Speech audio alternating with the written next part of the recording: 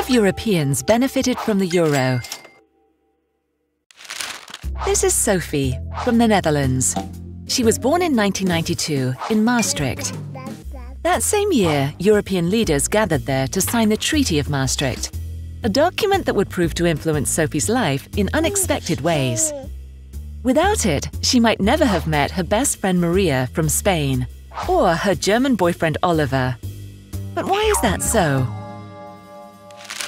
The Treaty of Maastricht was not only a milestone for European integration, it also set the stage for the euro. Sophie still remembers the time before Europe had a single currency. On family holidays to Austria or Italy, Sophie's parents always had to buy foreign currency. So they wasted a lot of time and money exchanging currencies back and forth. Today, traveling is much more convenient, thanks to the euro.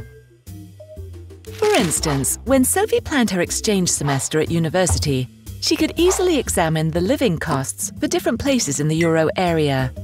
She also knew that she could use her Dutch debit card in these countries. So nothing stood in her way when she decided to study in Spain for 6 months. It was here that she met her best friend Maria.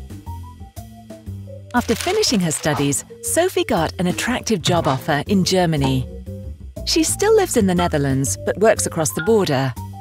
Thanks to the euro and EU law, she is entitled to receive her salary in her Dutch bank account at no extra cost.